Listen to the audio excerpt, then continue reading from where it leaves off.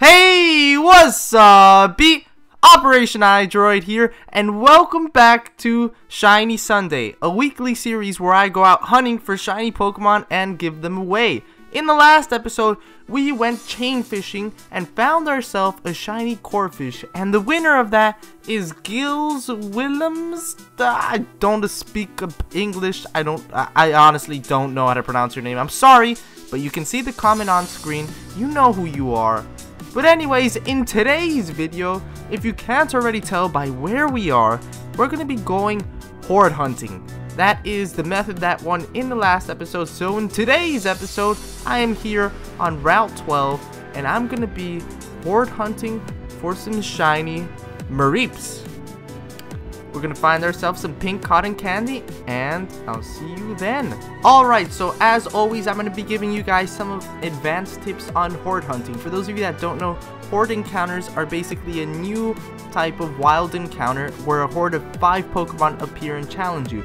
And now the reason that this is a good way to find shiny Pokemon is because you are able to encounter 5 Pokemon at a time, in turn making your hunt faster. And with the shiny chance being lowered in Pokemon X and Y, this makes for an extremely effective method.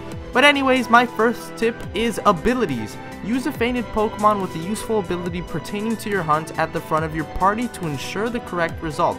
In my hunt, I'm using a Pichu with static to ensure that I get Mareeps as much as possible, although you won't get them every time, but you will get them more. Or you can use a Pokemon with different abilities. There's many abilities that help you find different Pokemon. For example, Magnet Pool, you can use that. But anyways, my next tip is stationary. When sweet sending for a horde battles, don't move and continue hunting until a shiny Pokemon appears.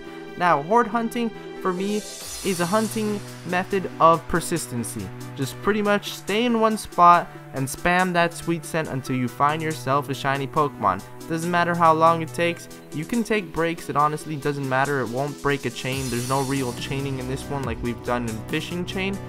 However, I just like to stay and go through it until I find myself a shiny Pokemon. My third tip is run for it.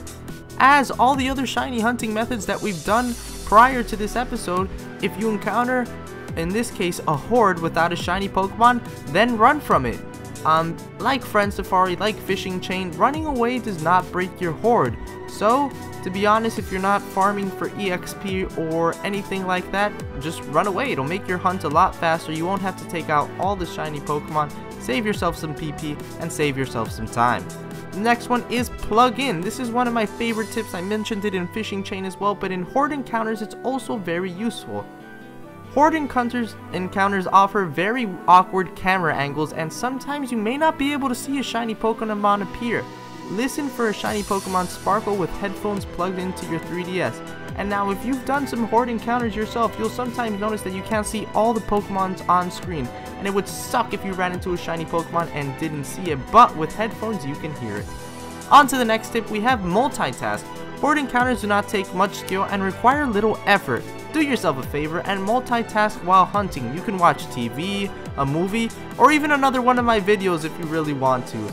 Because multitasking is quite effective. Do 2 things at once. Horde hunting does not take much, especially if you have your headphones on. You just have to listen to that shiny sparkle, and like I said, be persistent and don't give up. But anyways, the last tip is time. Take your time while hunting. Just like many other methods of shiny hunting, it relies on numbers, and a shiny could appear whenever. Most shiny hunting methods are honestly just numbers and tons of math in regards to finding yourself a shiny Pokemon, and it's a lot of chance. So just take your time and do what needs to be done, and hopefully with a little bit of luck and following some advanced tips, you'll find yourself a shiny Pokemon like I've been able to do every single week for you all.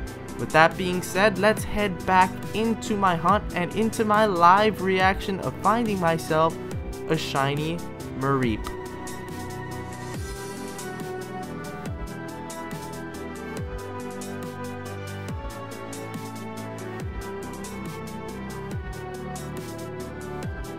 Was that a sparkle? Wait, go back to the Mareeps. Hurry up, game. Was that a sparkle? Did I just... Look at the left. Look at the left, baby. That is some pink cotton candy fresh from the amusement park. Yes! That is a pink Mareep, and it's female? Oh, yes, yes, yes, yes, yes, game, thank you. Oh my lord, look at that Mareep, look at it, it's just chilling in the left. You know, it's different from the whole lot, it's pink. Oh, I just can't wait to give you a hug. And what are you doing? No, don't do that to me, Mareep. Don't lower my speed, come on now. Oh my gosh, yes. I'm so happy. There were some times that I wasn't actually getting a Mareep Horde. And I know you don't get a Mareep Horde every single time. Using static just raises your chances. But I was really worried that I wasn't going to find a Mareep. And I really wanted a Mareep. And there you go. Look at that. We have a Mareep. It's on the left. And are we really? Okay. Wow. We broke through the paralysis. I was gonna be a little sad if we had to wait another turn to catch this thing. Because I just want to get this thing in a nice and shiny Premier Ball as quickly as possible. But these Mareeps are they're just gangbanging me. They're ganging up and they just keep using their cotton spores and the thunder shocks. Mareeps, what are you doing here? I'm honestly just here to catch that pink cotton candy on the left, baby.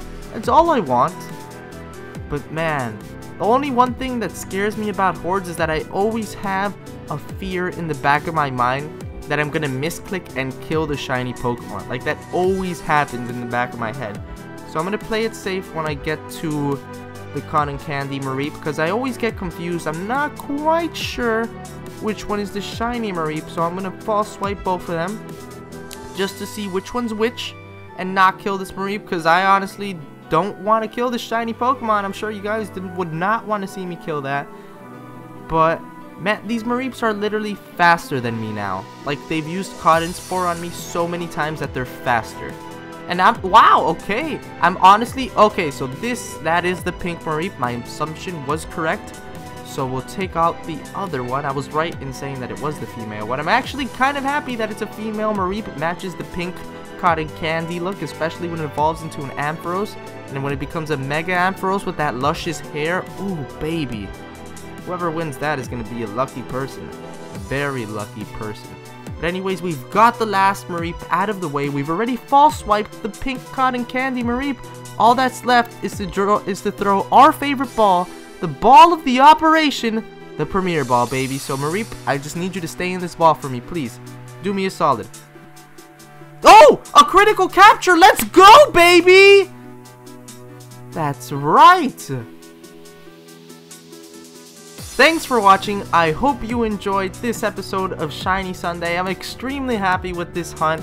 I was honestly looking for this beautiful shiny pink cotton candy Mareep, and I'm really excited that I ended up finding that while I was horde hunting.